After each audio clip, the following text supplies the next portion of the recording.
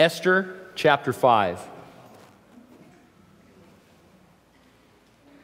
Comedians had a field day with President George W. Bush's reputation for mispronunciation. Take the word nuclear, for example. President Bush pronounced it nuclear, which I think I did. I've done that so many times now, I don't know what the correct pronunciation really is. On October 7th in the year 2000 on Saturday Night Live, Will Ferrell impersonated then candidate for President George Bush and used the word strategery. As a result, some people believe Bush actually used the word, which I don't think he did. But I like that word. And our text in Esther reveals some excellent strategery on the part of God. We've seen that though Mordecai and Esther did not start out walking with God at all, the Lord had moves and counter moves that put them in a position to decide whether to be used by him or not. God was going to save his people with or without Esther and Mordecai. They might as well get on board with his strategy and be a part of the victory. Now, we're picking up this in the midst of the story, obviously. Queen Esther had just invited the king and Haman to a banquet. Haman is the guy who had the king create the decree to destroy and exterminate the Jews. And so Esther has the king's ear, and she invited them to a banquet. And Haman was feeling quite special. And so in verse 9 of chapter 5, Haman went out that day joyful and with a glad heart. But when Haman saw Mordecai in the king's gate, and that he did not stand or tremble before him, he was filled with indignation against Mordecai. Nevertheless, Haman restrained himself and went home, and he sent and called for his friends and his wife Zeresh. And then Haman told them of his great riches, the multitude of his children, everything in which the king had promoted him, and how he had advanced him above the officials and servants of the king. Moreover, Haman said, because Queen Esther invited no one but me to come in with the king to the banquet that she prepared, and tomorrow I am again invited by her along with the king. Haman could give quite an impressive inventory of his life in Persia. But we would say, from our vantage point, what was it worth compared to his eternal soul? And so this is the worldly man who is achieving worldly goals that are obviously fleeting. He's going to have a pretty big crash here in just a few verses. But you can see in these reliefs in Scripture just how fleeting the world really is compared to eternity. As Christians, obviously, we should be more excited about investing than in our inventory. You should take the resources God has given you and invest them as He tells you for eternity. So whatever it is, that's between you and the Lord. We don't talk a lot about this as far as percentages or anything like that. But really, the idea is that I don't need much of an inventory on earth. I need to be investing in heaven and thinking about meeting the Lord. Verse 13, yet all this avails me nothing so long as I see Mordecai the Jew sitting at the king's gate. The world wants us to focus on a goal, and it promises us that once it's achieved, we're going to be satisfied and content. It's kind of the carrot on the stick. The goal or the end of man is to have a personal relationship with God through Jesus Christ. And so Mordecai, Haman, he has a lot. He's achieved a lot from a worldly standpoint. He's in a good position in the government. He's in good standing with the king. Everything seems to be going all right. But he just can't get by this one last thing, he thinks. And it's Mordecai. And I remember being in the world before you're a Christian, there's always one more hump that you have to get over. There's always, that next level. Because you find that once you get to where you thought you were going to be satisfied, you're still not satisfied. And you think, well, then my goal must have been wrong.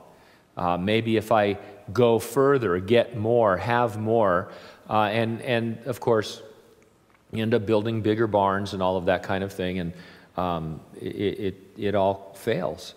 And so this was his big thing, is if I could just get through this situation and kill all the Jews, then I will be happy. And it's a terrible goal, but that's what he was thinking. So verse 14, then his wife Zeresh and all his friends said to him, let a gallows be made, 50 cubits high, and in the morning suggest to the king that Mordecai be hanged on it. Then go merrily with the king to the banquet. And the thing pleased Haman, so he had the gallows made. Must have been like, Gallows Incorporated or something. I mean, because they built it pretty quick. I mean, there must have been gallows makers, but his wife, he mentions his wife specifically and his friends. I would sleep with one eye open if Zeresh was my wife. I mean, because she goes right to it. She goes, well, have a gallows made and have the guy hung on there for everybody to see. That's what I think you should do. Hey, honey, what's in my soup? I mean, you don't want this gal getting on the wrong side. So this is brutal, but I don't want to say it's the same today, but don't tell me the world isn't just as cruel now as it was then. Not that people are building gallows upon which to hang you. They would if they could, believe me. But it sure feels like it when you get blindsided at work by your coworkers and find out there are all manner of evil plots against you. After all, you might be in someone's way, and it's a dog-eat-dog on the way up to the ladder of success kind of a world. And so all of you who are in the work world or have had a job or anything like that, even in school, you've faced these kinds of people. They're just brutal people that are willing to do anything to get ahead at your expense. And of course, if you're a Christian, they're going to point that out as well. Meanwhile, King Ahasuerus couldn't get to sleep. This is interesting. In chapter 6, that night the king could not sleep. So one was commanded to bring the book of the records of the Chronicles, and they were read before the king. It was found written that Mordecai had told of Bigthana and Teresh, two of the king's eunuchs, the doorkeepers who had sought to lay hands on King Ahasuerus. And then the king said, what honor or dignity has been bestowed on Mordecai for this? And the king's servants who attended him said, well, nothing's been done for him. So there was a short note about this earlier in Esther, and I told you to remember that Mordecai had overheard this plot and he had saved the king's life. Now you find out that nothing ever came of that. And so Ahasuerus can't sleep, and that's from God. That's part of God's strategy.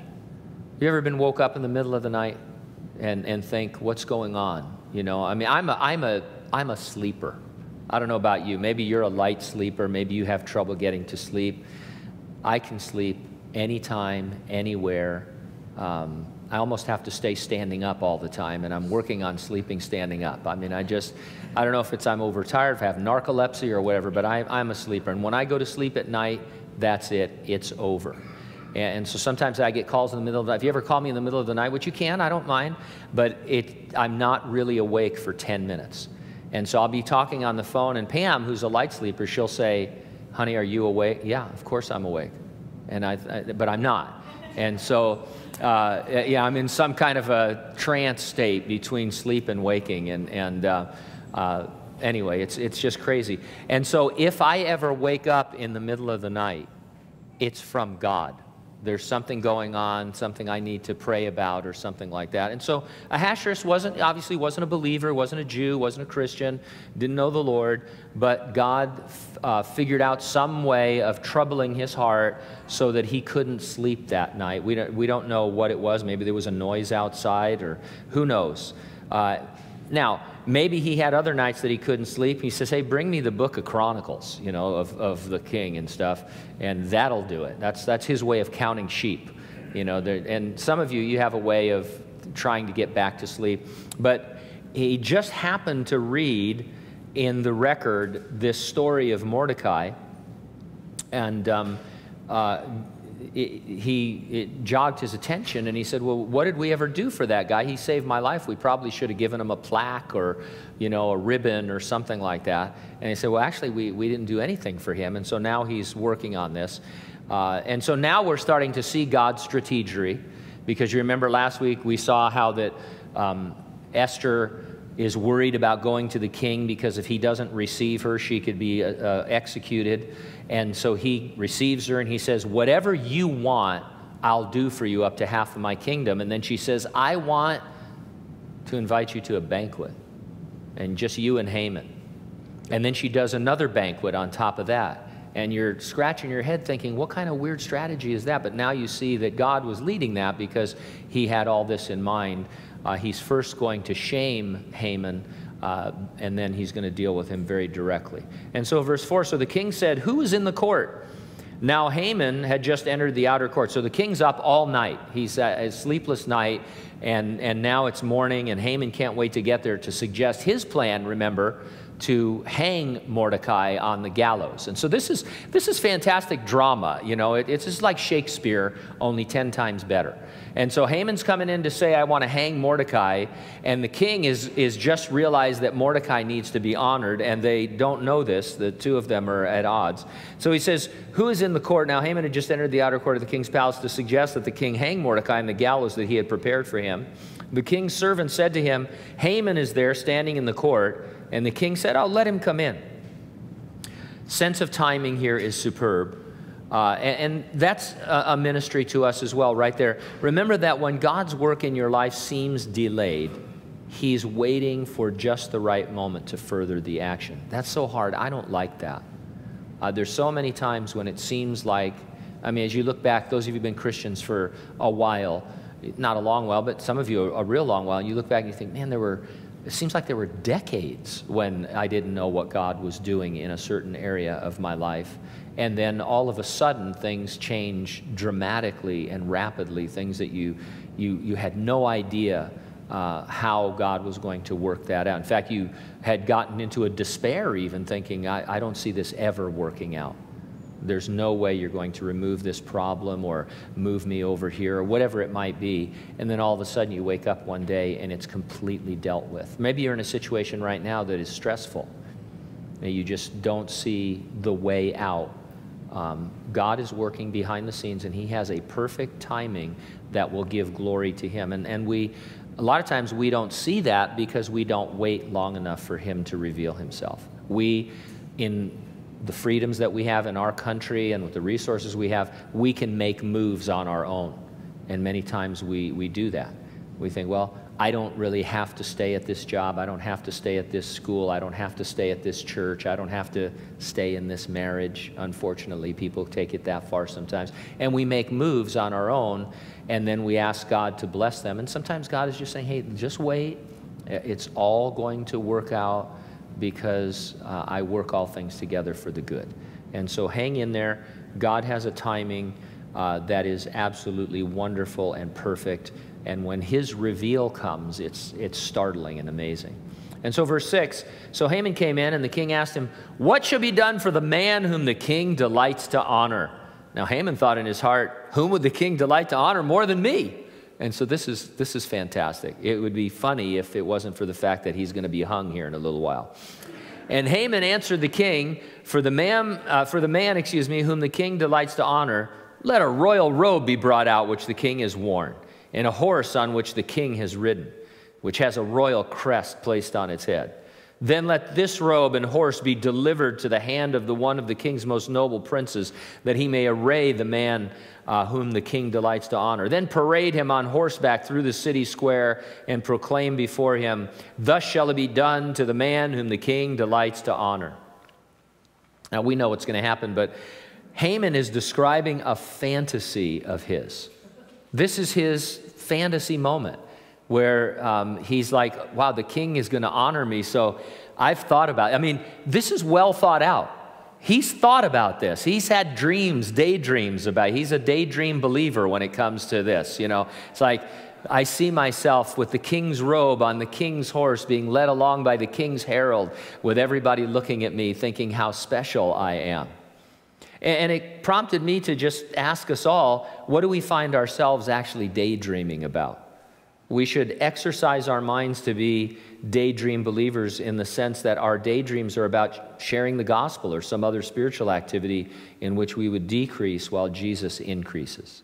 So if you're going to daydream, get control of those things so that you're not so lifted up, but so that you're humbled and serving the Lord. Verse 10, then the king said to Haman, Hurry, take the robe and the horse as you have suggested, and do this for Mordecai the Jew, who sits within the king's gate. Leave nothing undone of all that you have spoken. So Haman took the robe and the horse, arrayed Mordecai, and led him on horseback through the city square, and proclaimed before him, thus shall it be done to the man whom the king delights to honor. I mean, he couldn't have done this with much joy. That's the only thing he had left, is to be a little bit depressed about it. And so, man, Haman's plans are unraveling just as God's providence was being revealed. And throughout, there's a whole sub-theme, of course, through here of just how incompetent King Ahasuerus was. I mean, just a little while earlier, he had signed a decree allowing Haman to exterminate all the Jews, and yet he knows that Mordecai is a Jew, and now he wants to honor him because it's in the records. And so this guy, he's like maybe the worst leader that Persia ever had. You know, maybe it was an inbreeding, I don't know, but he's just not firing on all cylinders. And so verse 12, afterward Mordecai went back to the king's gate, but Haman hurried to his house mourning and with his head covered. When Haman told his wife Zeresh and all his friends everything that had happened to him, his wise men and his wife Zeresh said to him, if Mordecai, before whom you have begun to fall, is of Jewish descent, you will not prevail against him, but it will surely fall before him. While they were still talking with him, the king's eunuchs came and hastened to bring Haman to the banquet which Esther had prepared. Now, wait a minute. They already knew that Mordecai was a Jew. That's what this whole thing was about. And that's how Haman's hatred for Mordecai began. A moment ago, this same wife and these same friends had encouraged Haman to build a gallows upon which to hang Mordecai. Now they're saying that, well, Mordecai's invincible. There's nothing you can do to that guy. Well, this is an example of getting worldly counsel. People often tell you what you want to hear. Their counsel is both yes and no. They are struggling to figure out what it is you want to hear, and they kind of, you know what I'm talking about. They'll even test the waters a little bit. They'll say something, and then once they see your reaction, then they kind of veer into the direction that you want to go. It's a couple of things here. Number one, don't seek out worldly counsel. There's plenty of counsel in God's Word. This is something, I mean this with all my heart. You're going to think I'm just lazy and don't want to have counseling appointments, but you are your own best counselor if you're in the Word. Just go to the Word. It's not hard. You know, get a topical Bible if you need one, and look at, you know, identify what it is you're going through and let the Word counsel you. Then go to people who are solid Christians, and when you do, be open-ended. Don't, you know, people always come and they say, they're looking for counsel, but they say, you know, I've been praying about this and God has told me to do this. What do you think? Well, what am I going to say? Well, if God told you to do it, I think he's wrong. Here's what I have to say. You know, and so, so my technique when people do that and what they're doing is wrong is to say, I just say, hey, God didn't tell you that. I don't know who you're listening to, but God didn't tell you that because he can't tell you to do something contrary to his word, and that's what you're saying. You know, and most of the counseling you end up doing is marriage counseling at some level, and people have already decided that they don't belong to each other for, you know, they got married wrong, or they were the wrong people, or, you know, that kind of a thing. And so, you know, you have to say, well, yeah, I don't know who you've been listening to, but it's not God, because he can't contradict his word. And you know, sometimes it's just hard to give godly counsel because people don't like to receive it. I mean, sometimes it can be an iron sharpens iron situation, and people, you know, all of us think that we're pretty bulletproof. You know, I don't know how many people have told me, I can take it, just give it to me straight. All right, you're an idiot. Well, wait a minute, what are you talking about? I'm leaving the church. I don't have, you know, what kind of a pastor are you? So I'm the pastor that told you the truth because you said you wanted the truth. So, I mean, what do you want from me? You want me to sugarcoat it? You might be an idiot, but, you know. I don't know. I never call anybody an idiot, but, you know, sometimes I sit there like everybody and I think, oh, Lord, I don't want to say this. Why does it have to be me? You know? And so I'll say, what does your good friends, you know, what have they said to you? And then sometimes, well, they told me I was wrong. Yeah, they're right. Go with that. I'm with them. I'm in that group. But a lot of times they'll say, no, I went there and they said what I'm thinking is just fine, you know. Yeah, it's crazy. So anyway, don't get worldly counsel. You don't need it. Just seek the Lord for counsel, and if you're still not sure, seek godly counsel and really be open to it and pray about it. See if it's really, you know, if it lines up. God wants to give you wisdom from above. He's not withholding counsel. It's that sometimes we've made up our minds and then we look for somebody who will agree with us. And believe me, you can find people to agree with you. A lot of times we're in situations and people say, well, you know, let's poll everybody. I said, it doesn't matter. You can't take a vote because when it comes to it, people draw back. And they say, well, you know, I don't want to lose a friend, or, you know, I hate confrontation. You know that. Well, of course you hate everybody hates confrontation. If you like confrontation, you need to be confronted because you've got a problem. But anyway, so I love this. They say, hey, build a 50-foot gallows. Oh man, you're in so much trouble. I mean, what did you do that for? And they're all backpedaling. Everything is now set up for the final act of this drama. God has been readying things behind the scenes. If you will receive it, I suggest that God does the same thing for you. He is constantly working behind the scenes, readying things in your life. You and I don't see it because we think our lives are too insignificant for God to be that involved. But He is. I'm sure God is working behind the scenes of my life because in His Word He tells me that He loves me just as much as He loves His own Son, Jesus Christ. Often Christians are described in the Bible as God's beloved, and that means you are loved by God the Father just as much as Jesus is loved. My life and your life may not seem as dramatic as Esther's and Mordecai's, and that's because it's not. We weren't at this time and this juncture in history, but God is no less interested in how our lives pan out and work out, and He's working in and through them if we will let Him. So one act remains in the palace. We'll get into chapter 7 a little bit. So the king and Haman went to dine with Queen Esther. I doubt that Haman had much of an appetite, but he's committed now. And on the second day, at the banquet of wine, the king said to Esther, "What is your petition, Queen Esther? It shall be granted you. And what is your request? Up to half the kingdom, it shall be done." Then Queen Esther answered and said, "If I have found favor in your sight, O king, and if it pleases the king, let my life be given me." That's my petition.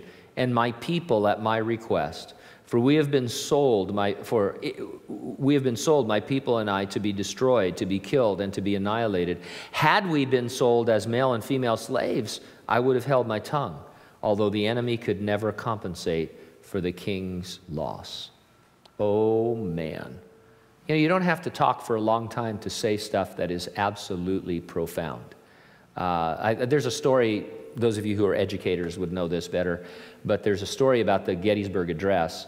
It's how long? It's like 4 or 5 minutes long, not even, 7 years ago.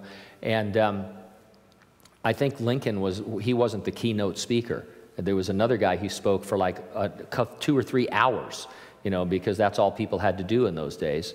And none of us remember who that guy was or anything he said, but we remember what Abraham Lincoln said. So you can say a lot using a few words. This is obviously God speaking through Esther. This is one of those situations where you get into the New Testament where, Jesus said, hey, don't worry about what you're going to say when you're before kings and governors.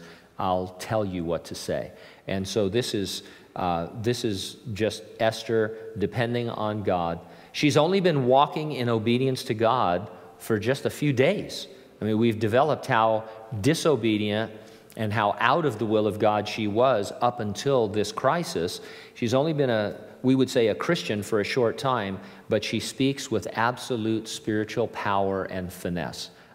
You can't change one word of this. This is perfect.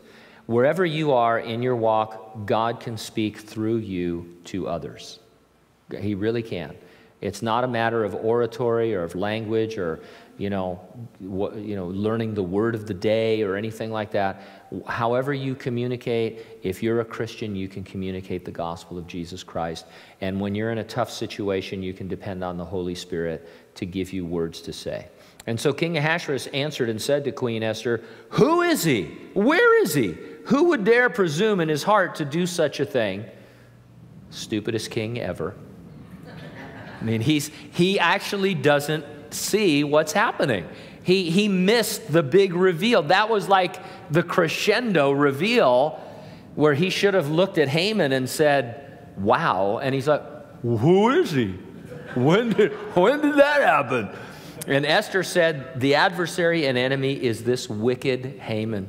So Haman was terrified before the king and queen. How does a guy like this get to be king?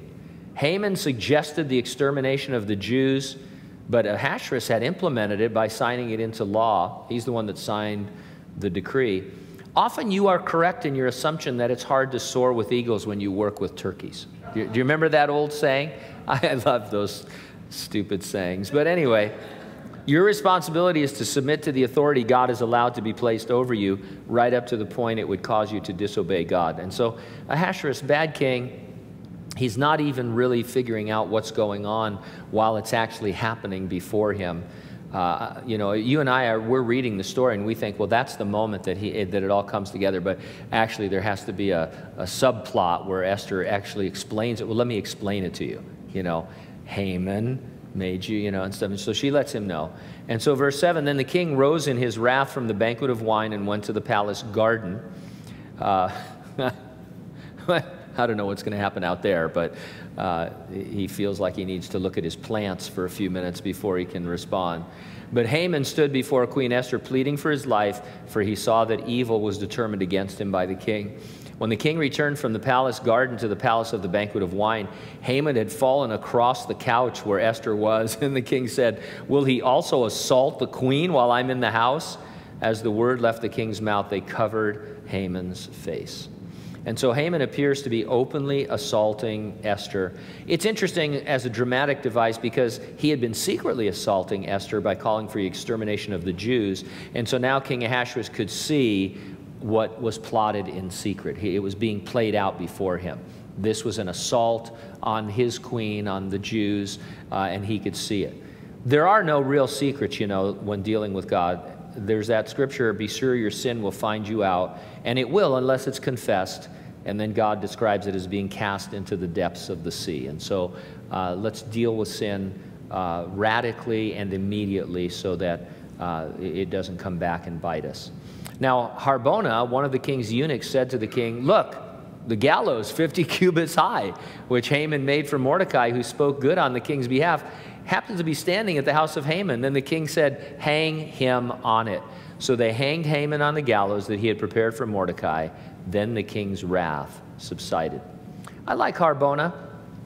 He has a small but significant part, and that describes most of us. We have small but significant parts in the flow of the gospel, in what we like to call Acts 29. Acts ends 28 chapters, but it never really ends because it's the acts of the Holy Spirit through the church of Jesus Christ on earth. And so all of us have small but significant parts to play. What I get from him is that he was attentive. Even though living probably confined within the palace, he knew all about Haman's plans and Haman's gallows, and when the king needed advice, he was able to give it insightfully.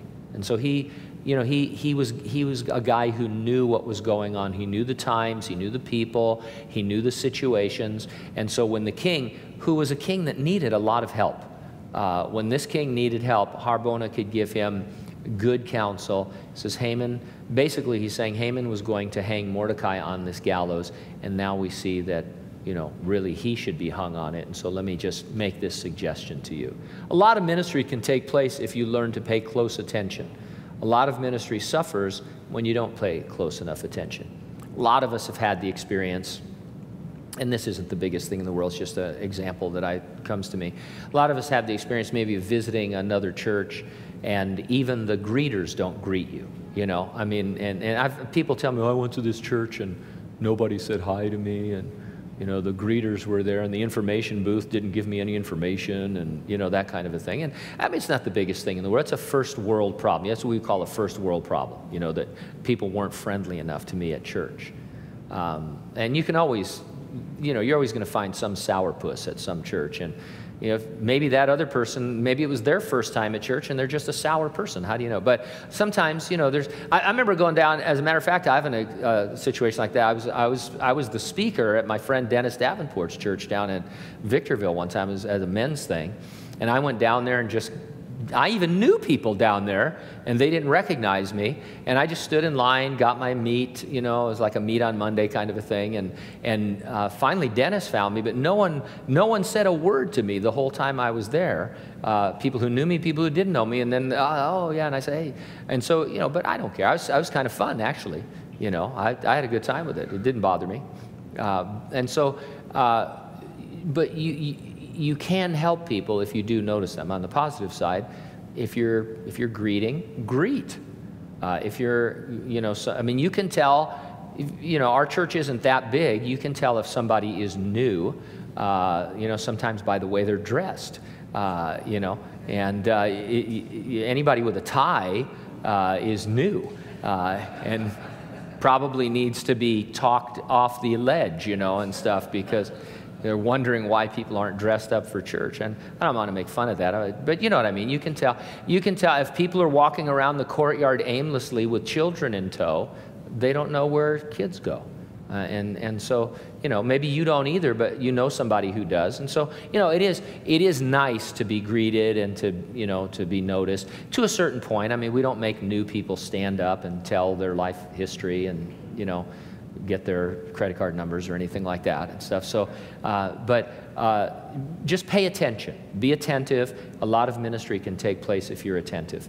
Jesus, the women on Monday night, they had the story of the woman with the issue of blood. And Jesus, he knew that somebody had touched him, even though she was trying to secretly touch him and get out of it, without making herself known. He said, oh, wait, stop. Somebody touched me. Power went out of me. I need to deal with this right now. And so be an attentive person. Now, my goal throughout these studies in Esther is that you see God's providence at work without it violating anyone's free choices. And I think this is the great purpose, actually, of the book of Esther. Mordecai says, hey, Esther, you've come to be the queen for just this moment, but if not, then God's going to still deliver people. And so they had a free will, personal choice, how to participate or not participate in this deliverance. Meanwhile, God was going to get his will done. The way I put it, God's will be done, but we are not mere robots determined by God to act certain ways with no choices. In the end, it's best to agree with God, cooperate with him, go with him on it, and be rewarded for it in the end, right?